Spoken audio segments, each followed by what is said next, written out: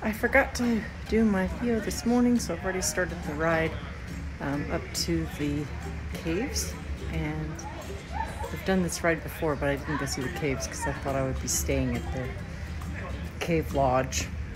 Anyhow, it's just a really cool little lookout place, and I'm standing on the porch of one of the structures here.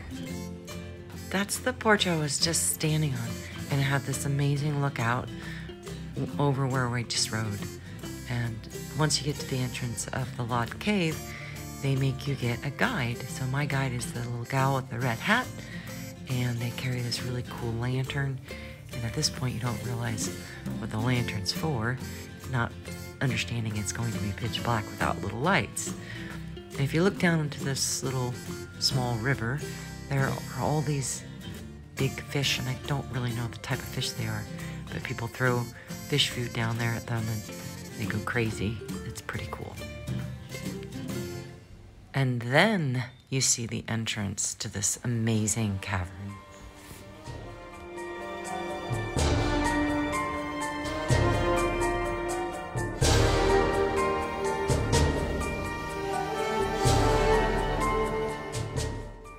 And as you're walking in and you realize that there's very little light, the lights cast these cool shadows on the walls. It gives it a bit of an eerie, creepy feeling. But yet you're surrounded by other people, so it's not scary. It's kind of fun.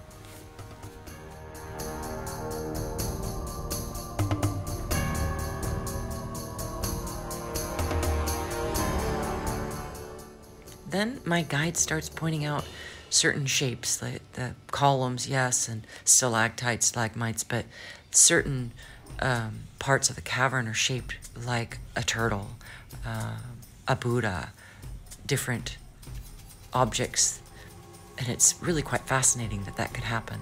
When you get to the stair portion, it's a bit challenging because the stairs are quite narrow. I mean, not narrow in terms of the width, but the actual steps are for tiny feet.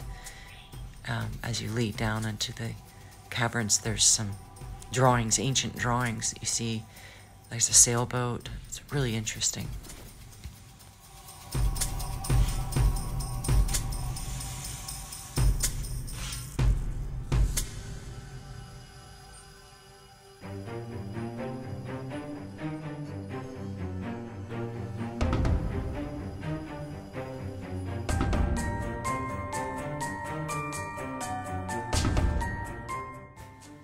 As we started going back into the caverns on the return, there were some young men that were singing the tune or humming the tune to Jurassic Park, and it was a bit creepy.